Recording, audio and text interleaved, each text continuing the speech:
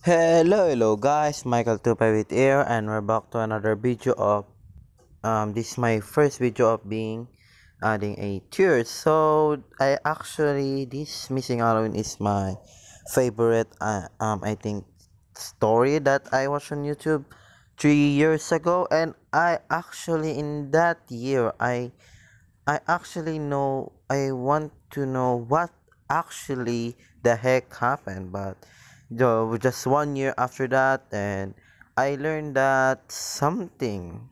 Oh, it's hard to explain on English, but I will try. So yeah, maybe I will speak some English. I will speak some. If you actually watch this, if you actually watch this, you will. Is there's a kid that like she's like being what we can call it. I can't say it on English but I will explain on Tagalog. So merong bata na siya nga yung tinutukoy kong bata na may nakikita siyang isang kaibigan pero hindi nakikita ng ibang tao. So I think meron siyang ang tinatawag nga din natin doon. So meron din yata siyang problema sa pag-socialize sa mga tao kaya or sa mga kaibigan, kaya para siyang may nakikitang hindi natin nakikita. At makikita mo nga weird. Pati tinan mo kung sila lang talaga yung parang sila lang dalawa yung lagi nagkakasama So, so that's weird actually, di ba?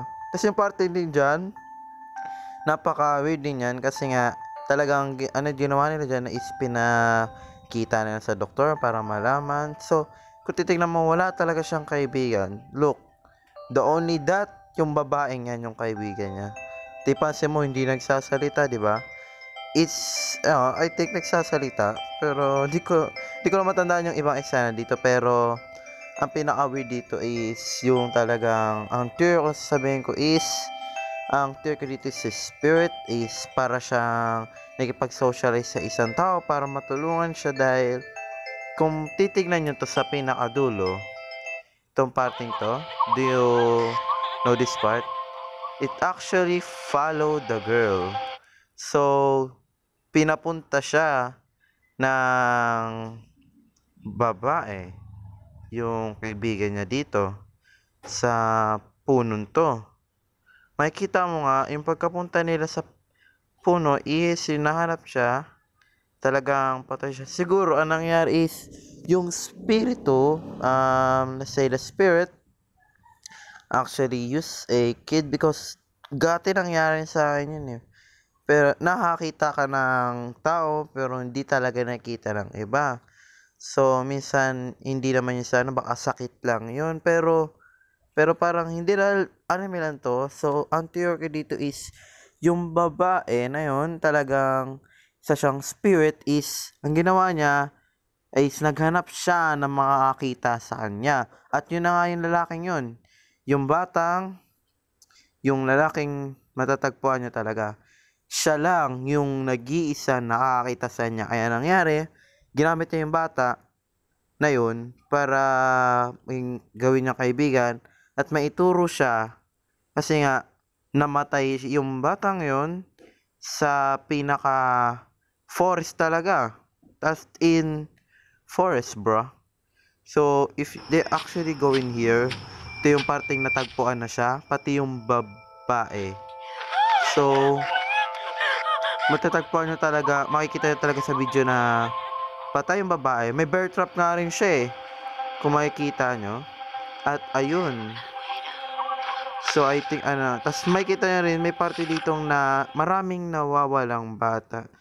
So I think ang nangyari talaga is yung batang to na namatay ay naging spirito at humanap siya ng tao makakita sa kanya para mai-lure siya kung saan siya namatay, dahil walang nakakaano sa kanya. Missing pa rin nga siya, 'di ba?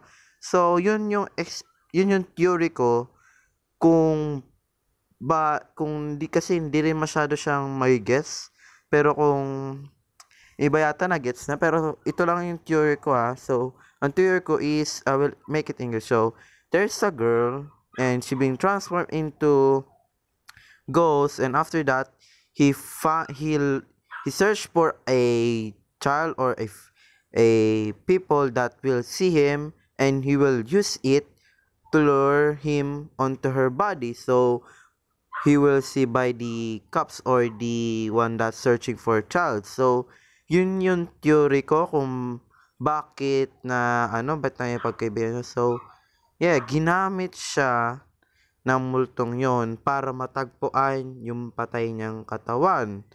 Kaya yun ang tiyo ko, yun yung masasabi ko lang kung ano yung inaano ni Michael dito sa Mike INL, si his story. But kung mali ako, mali ako. So, ito naman ay theory ko lang. Hindi ko naman sinasabing, hindi ko naman sinasabi na tama yung theory ko, kundi yun lang yung parang tama sa akin. Pero, kung di pa tama yun sa inyo, kaya nga, theory lang yung sinasabi ko. Hindi ko naman sinasabi na paniwalaan nyo. Pero kung same tayong nag-isip ng ganun din, well, thanks for supporting me. Kasi, parang ganun yung naiisip ko na nangyari. So, yun lang. Gusto ko talagang gumawa ng theory to. Maraming gumawa ng theory nito at tinignan ko yung iba't ibang theory. Isa lang yata natignan ko, hindi ko pa tinitry.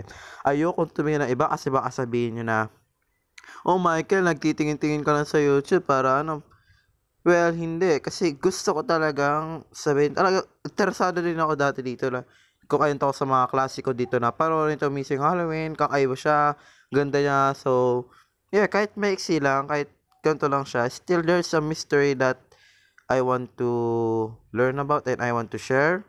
Cause, yeah. So, yeah, theory lang to. So, I'm gonna end in here. So, this is my first theory video at and if you didn't understand my Tagalog, I think you can, I don't know if I have a English caption, but I don't know, but if I have, well, maybe you'll understand me. But yung mga marunong dyan mga magtagalog, mga Pilipino, maintindihan nyo naman ako. So, tataan na natin yung theory sa Missing Halloween. Sabihin ko lang ulit kung anong theory ko. Ang nangyari is, naging multo yung babae, yung napatay siya, naging multo siya, umanap siya ng tao na may kita siya at para malure siya at magamit niya yung lalaki yun para ilure doon yung mga tao na mag-iimbestiga or naghahanap sa kanya. So, yun lang. I'm gonna end in here. So, bye-bye and gonna see you next time.